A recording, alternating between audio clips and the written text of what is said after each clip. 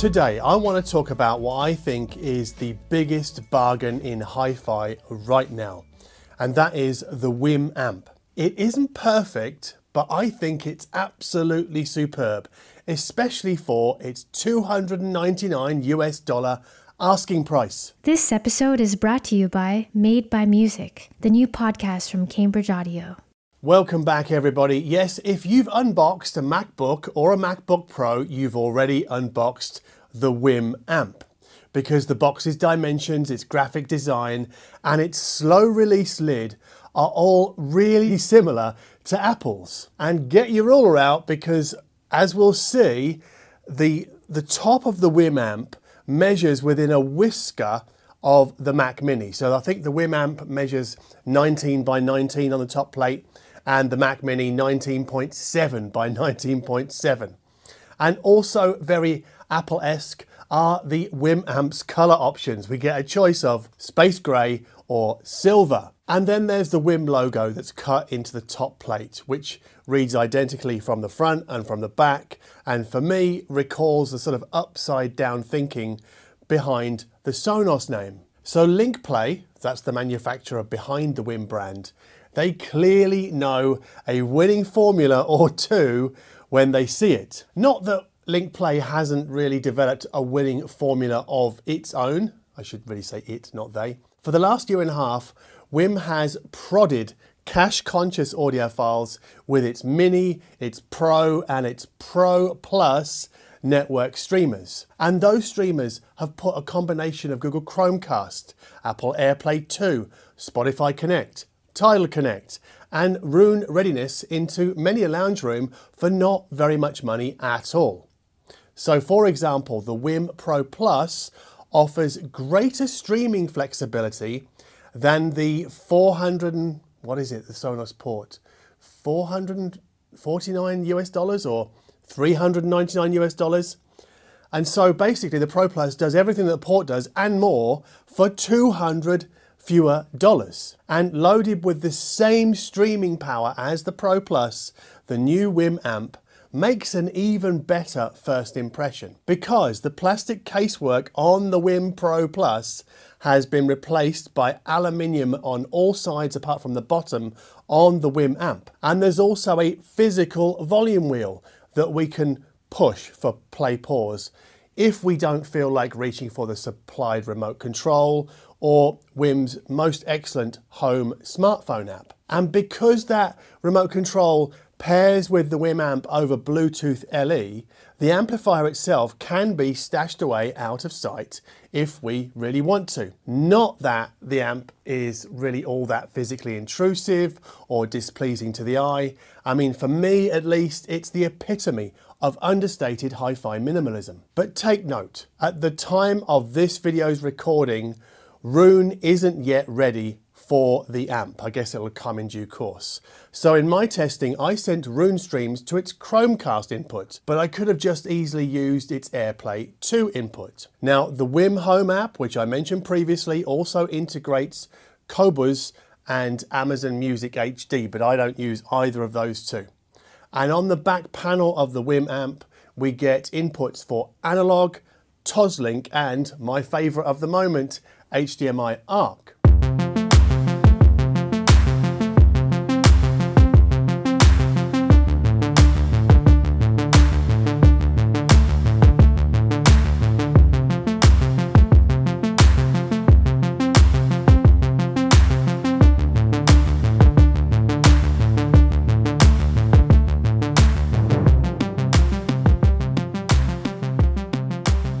Now, I no longer have a Sonos amp to hand here for a side-by-side comparison with the WiiM AMP. But you could drive a truck through the price differential. I think it's about $400 in price difference between the WiiM AMP and the Sonos amp. And the WiiM advantage doesn't end there as far as I can tell, because compared to the Sonos, it's more extensively spec'd on streaming systems. I don't mean streaming services, because that means the Sonos absolutely wins that race. I mean streaming systems like AirPlay, Chromecast, Roon, Tidal Connect, Spotify Connect, and also The WiiM AMP gives us physical control buttons, and yeah, just the whole thing feels much more substantial in the hand. I'm talking about the WiiM AMP. The Sonos AMP is all plastic, like the Pro Plus. So basically, I'm amazed that WiiM has managed to wrap their amp in aluminium, or aluminum in the USA and Canada, for under 1/2 of the Sonos amp's asking, and without farming the power supply out to any kind of external brick, like everything's built into the unit. Now inside the unit, we get power ratings for loudspeakers as follows: 60 watts per channel into 8 ohms, 120 watts per channel into 4 ohms. So those aren't baller numbers, but they're plenty for a pair of Pro-Ject Box 5S2. And as we shall see, once we add a subwoofer, those numbers, the 60 watts per channel, the 120 watts per channel, become far less crucial. Now, I had to double check with WiiM on this next thing, and they confirmed that the ADC that greets the analog input on the back of the amp is basically pulled across from the Pro Plus. And despite originally planning and telling me that they were going to pull the DAC across as well, the DAC circuit inside the amp isn't built around an AKM chip, it's built around an ESS Sabre. I think it's a 9018, which is like a flagship chip that ESS used to make about 5 or 6 years ago. Now, like their network streamers, WiiM's amp is a complete breeze to onboard onto a Wi-Fi network. So when we power it on, we pull up the home app and it automatically discovers the amp, you know, in the rack or on top of our sideboard or wherever it is. And then it asks us for our Wi-Fi network credentials, and then it injects those into the amp so that then the amp can connect directly to our Wi-Fi network. And once it's done that, it pulls down any firmware updates. And basically, I was up and running 5 minutes after unboxing the amp, which is just great. This is what I love about Futurefy. It's super easy to get up and running, and there isn't just this kind of nest of cables that you have to negotiate and sort of work out what goes where.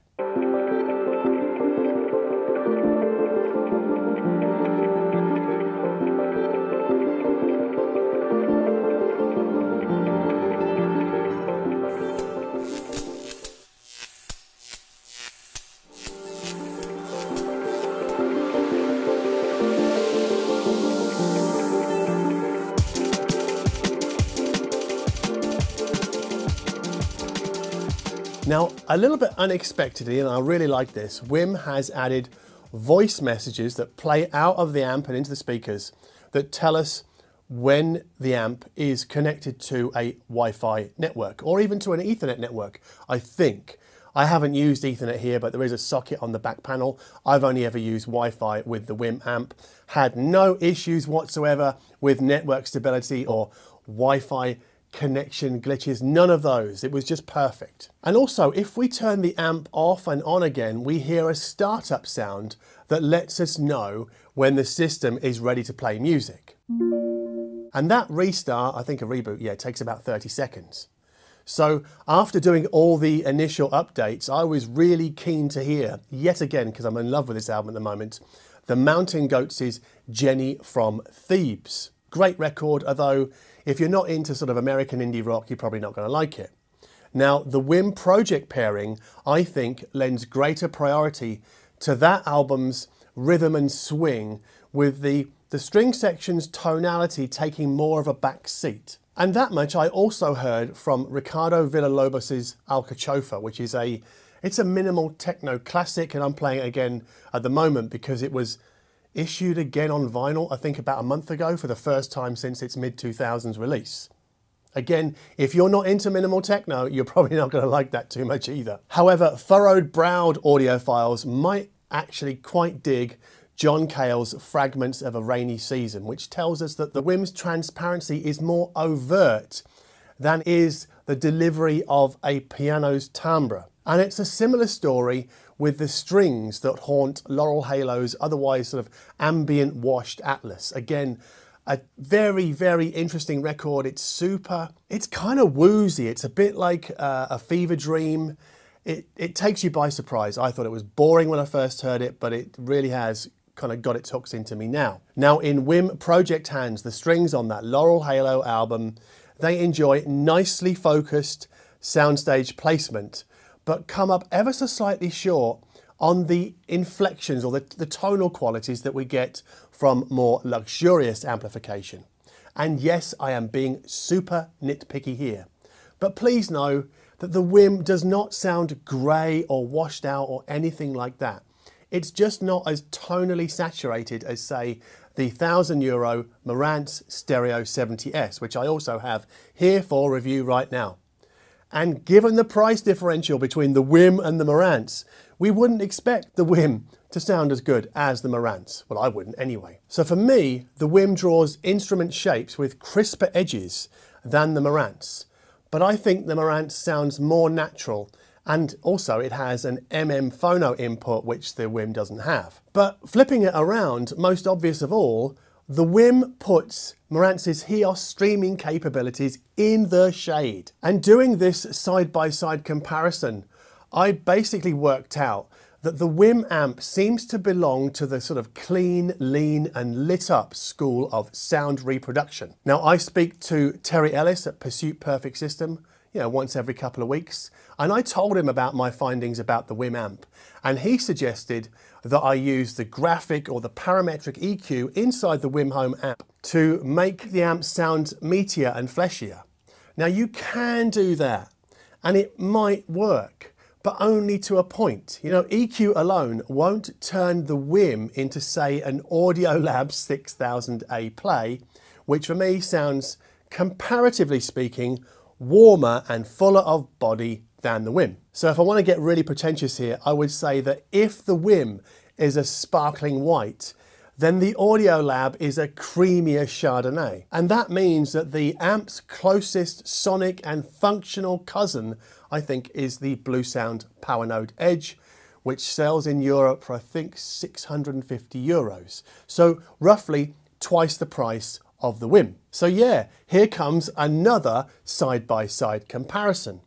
So the white Canadian box pushes forward the hi-hats on Biosphere's microgravity, I think, with marginally less urgency than the WiiM. It's a bit more laid back, it's a bit softer, and the WiiM is a bit keener, a bit more front of foot. And so if I'm going to get pretentious again, I would say that if the Bluesound Edge is a full stop, then the WiiM is an exclamation mark. But that's not really a delta or a difference that I would swear on.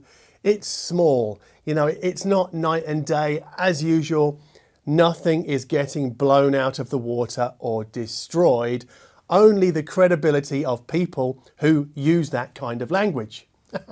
But I think what is more obvious to me as a listener is that the Bluesound and the WiiM are better suited to Björk's modern pop, or say Daniel Avery's electronica, than the string-driven works of Strauss or Vivaldi.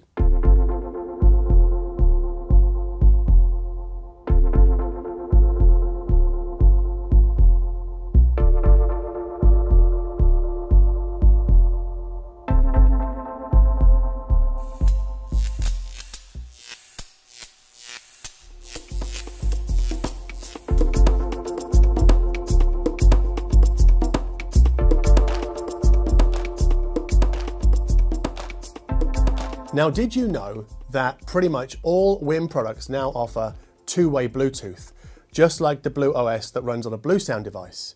Because I didn't, and I only found this out recently when I was playing catch-up on the changelogs inside the WiiM Home app and on their website. And it seems to me that the WiiM is enjoying a furious rate of development at the hands of its own in-house software team. And therefore, that's a sharp reminder that Futurify is as much about software as it is about hardware. Similarly, listener satisfaction with Biosphere's microgravity is as much about sub-bass heft and whomp as it is about that sort of crisp and clean hi-hat delivery. And a subwoofer becomes essential when running stand mounts like the Pro-Ject that don't easily dip below 50 Hz without the room's assistance.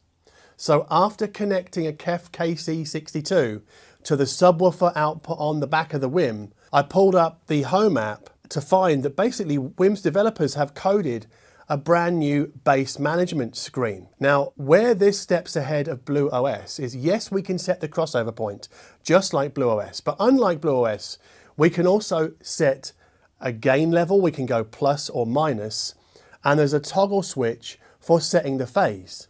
Now, the upshot of that really is, I guess it's for me as somebody who likes to dial in a sub with as much ease as possible, is that I can do it all from my listening seat here without ever having to stand up, right? Because I don't have to adjust the gain level on the back of the KEF sub or play with the phase toggle switch on the back of the sub. I can do it all with the app from the comfort of the couch. And you can't do that yet, anyway, at least. I don't know if it's coming or not, but you can't do that with BlueOS. You have to get out of your chair and adjust the gain and then sit back down again and listen and then go back and adjust the gain again. Yeah, so it's a bit more of a faff and a kerfuffle to set up a sub with a Bluesound device than it is with WiiM's new amp. But obviously, all of the bass management smarts inside the WiiM amp are DSP powered. And that also means that we get high-pass filtered loudspeaker outputs, just like we get with the Bluesound Powernode Edge. And if you want to hear firsthand what high-pass filtering can do for a two-way stand mount like the Pro-Ject Speaker Box 5S2, then all you have to do is physically disconnect the sub and then pull up the WiiM Home app and then turn the sub on and off. And when it's on, you should obviously hear less bass wallop, but you might also hear, as I do, greater mid-range clarity. But I think there is a bigger payoff to having a 2.1 system with high-pass filtering. And that, for me, basically means that I have much less of an inclination to swap out the WiiM amp for a different model, right? It just, that kind of edge of whatever the other amp will have on its own becomes seriously blunted. You know, that maybe it's a power advantage or a quality advantage, but once we have the low bass farmed out to a subwoofer and its amp, then the main amp is only doing mid-range and treble, and so, you know, it's doing 2/3 of what it was previously. And therefore that means that any audible differences between the Bluesound Powernode Edge and the WiiM amp become less overt once the subwoofer has been added to the system. But the real kicker here is the WiiM amp does everything that the Bluesound Powernode Edge does, apart from wired headphones, for half of its asking price, which I think is just astonishing, really.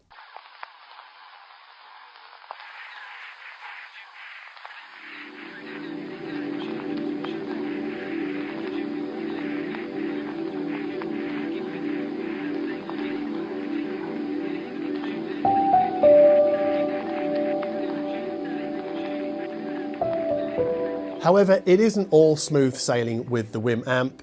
You kind of expected there'd be a gotcha, didn't you? Because I said at the start that this amp was superb, but it's not perfect. So for example, if I'm watching TV and I turn off my TV at night to go to bed, when I do that, I can still hear the amp doing some weird put sounds out of the subwoofer. And sometimes those sounds come out of the speakers as well. So that's not great, and in order to get rid of that, I have to switch the amp over to another input. I usually switch it back to the streaming input, and then I don't have to worry about, hearing noises while I'm sleeping from downstairs. That also happens with the Toslink input from time to time as well. It doesn't always happen, but again, in order to get rid of it, I have to switch the input from the Toslink to another input, just to stop that sort of very low level, it's not loud, low level sort of coming out of the sub and or the loudspeakers. But I must stress that this is nothing that we can hear during playback, right? I can't hear this low level even during quiet passages when listening to the Pro-Jects, the KEF and the WiiM as a 2.1 setup. However, when we were filming the B-roll for this video, I did notice that rebooting the amp, sometimes we get that sort of low-level noise, the same kind of low-level noise, comes out of the loudspeakers during startup. I think there's some kind of noise interference going on inside my review sample. Now, somebody asked me after I put this review over on my website, somebody asked me, do you have a pre-production sample? Now, I normally put my foot down and go, no, I don't take those. But sometimes manufacturers don't tell me when they're sending me a pre-production sample. I don't think this one is. I think I've got a retail version. So yeah, it's a minor niggle. It's by no means a deal breaker, not at all. But then there was a time, one time, when I was listening to music and then all of a sudden the WiiM AMP suddenly stopped sending a signal to my sub. And I couldn't fix it until I rebooted the amp. Again, not a deal breaker, just a minor niggle. And it only did it once and it hasn't done it since that first time. And lastly, be very careful around the WiiM's metal chassis in the winter, because I went to sort of feel the texture on the WiiM logo and I felt this static charge zap into the WiiM amp, and it was playing at the time and it just went into like a sort of CD skipping kind of mode, like that, and I had to just pull the power out. I thought I'd fried it, but thankfully I hadn't. I replugged it in and everything worked as it did before.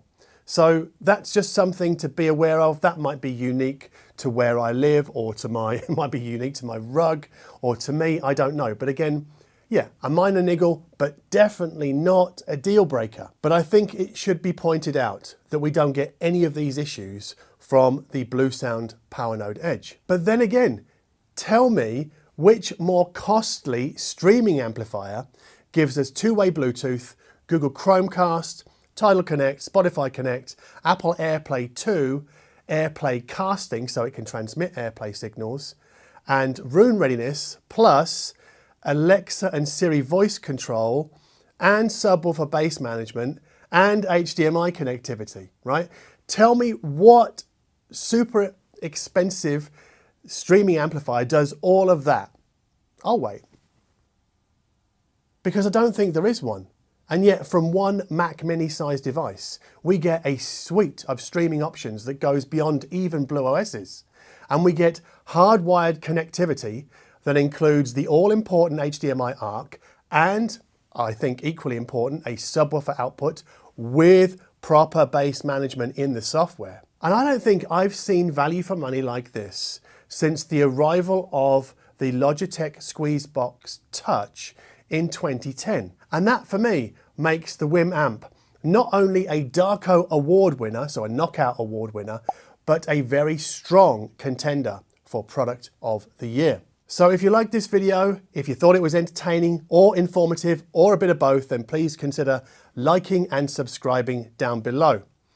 And if you like my attitude towards hi-fi, then please consider supporting me on Patreon, because on Patreon, that's where you'll find playlists for this video. So basically music heard in this video and seen in this video on phone screens and TVs, and also playlists for all the other videos that I've made in the last 2 or 3 years. So if you'll consider supporting me on Patreon, even if it's just for like a month or something, just to buy me a cup of coffee in this cold weather because it's snowing like crazy right now, then that would be absolutely superb. Yeah, thank you ever so much for watching.